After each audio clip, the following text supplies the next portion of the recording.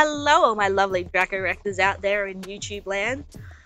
Just a quick little video for you here today. I'm sorry it's taken me so long to get this one out. This project was actually finished on April 4th. Well, that's when all of them were done, I should say. It took a couple of months for me to get them all right. So here we have just a bin lid, and I'm currently painting on it, as you can clearly see. I've already drawn out the design, and I did film the original drawing and the gessoing, but unfortunately those files got corrupted or lost, or I just can't find them anywhere, so I've just decided to give you 2 of the 4 or 5 or whatever it was that I did and show you a bit about why I started doing this one. So backstory is that my family own a farm, and that farm is amazing. It has so many animals, but with each new addition of an animal, it got harder and harder to tell which animal went to which kind of pallet. Now, for those few that live on the farm and know it all, great.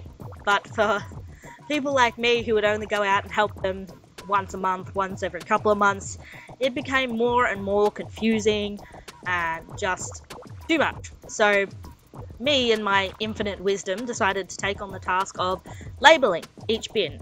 So instead of having their packets sort of sitting inside the bin that you had to move around and got crinkled and everything like that, I thought it would be a much smarter idea to put some pictures on the bin. Now, these aren't my original designs, okay?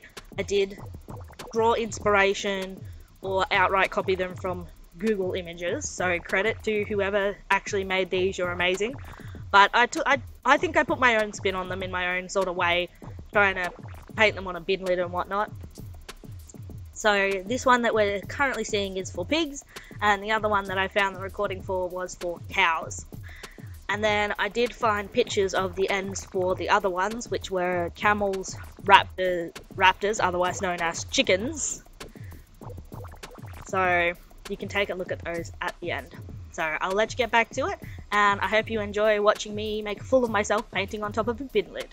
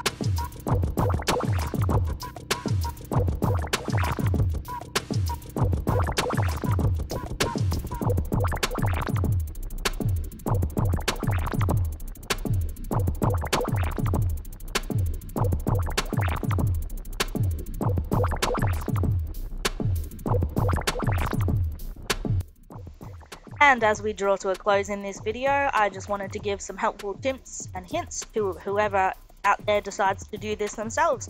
So the first thing I had to do was go and grab the bin lid, which was being kept at the farm.